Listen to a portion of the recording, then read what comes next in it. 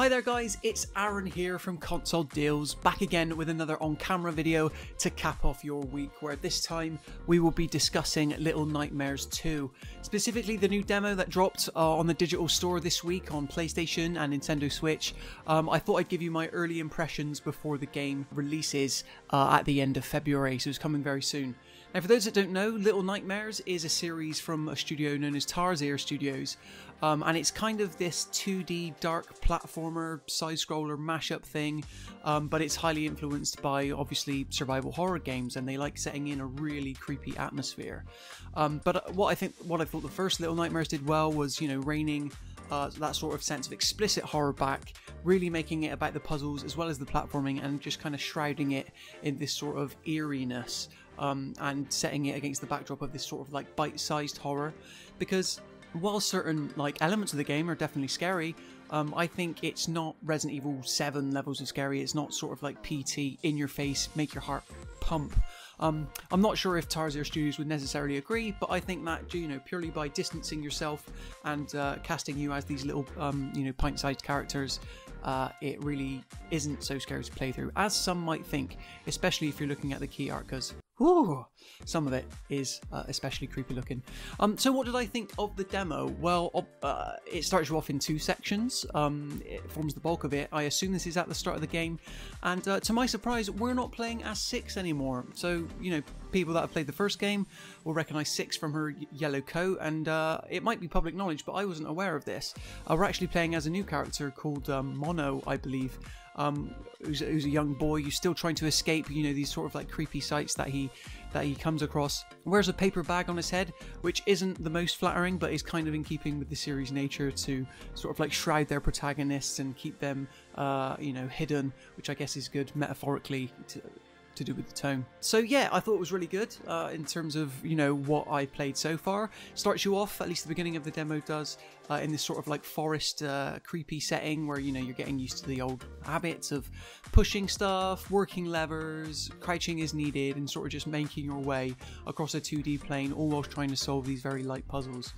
And like I said, I don't necessarily find these games scary, but I think they're still effective at evoking an atmosphere, and that's what really does it for me. I think it's really good from what I've played so far in terms of how they're handling these characters and sort of how they slowly are able to ease the tension. The music is doing a lot of that work, the audio design.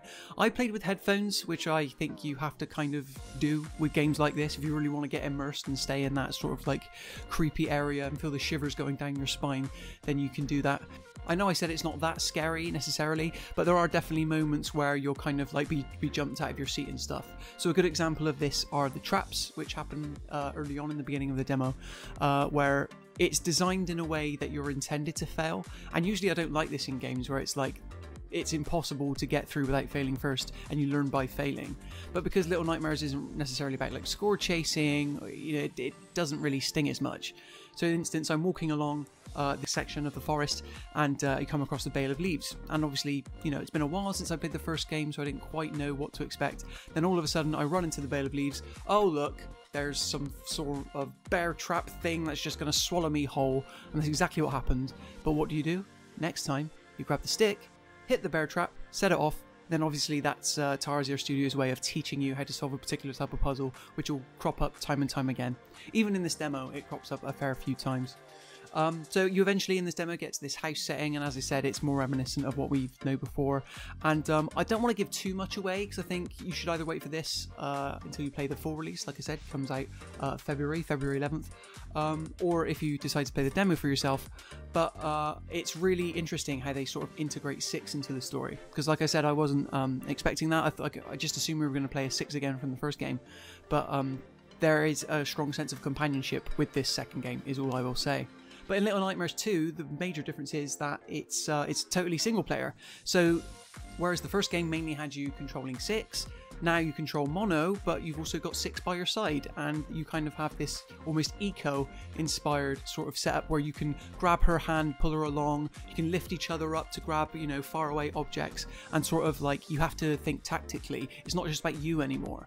And there's a particular sequence towards the end where you're getting chased by this sort of like clay chef animal skinning, creepy guy. He's chasing you with a shotgun. And Six and Mono obviously running away, this is all fully in gameplay. It's not pre-rendered or anything like that. And I actually lost at a certain point. I was like, which character am I? Boom, dead.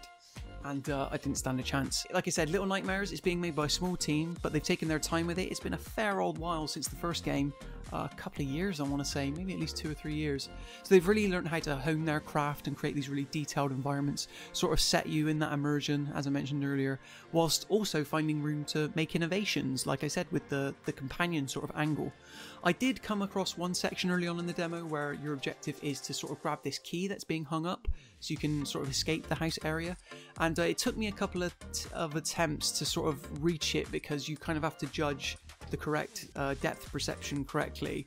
So I think it was like 2 or 3 times I jumped, fell off, and it was all quite involved, but eventually on that 4th time grabbed the key, and me and Six were off. So like I said, I'm definitely going to play this when it comes out in February. Hopefully we'll give the game a full review on the channel when it releases, as long as they can iron out, or maybe it's too late for that, sort of like avoid those sort of depth issues, because it's a 2D platformer, but you can obviously use the foreground and background, and you know you're required to when you have to like move boxes and stuff. But no, overall thoughts are super positive, and February is quite a quiet month. Other than a few other things, this is kind of like the tentpole release for February, and I wish Tarsier Studios and Bandai Namco well, because they've got a good thing going on here. So anyway guys, that just about does it for my first impressions of Little Nightmares 2. Have you played the demo? Do you intend to? If you have, let us know in the comment section below what you think of it and whether you intend to pick it up.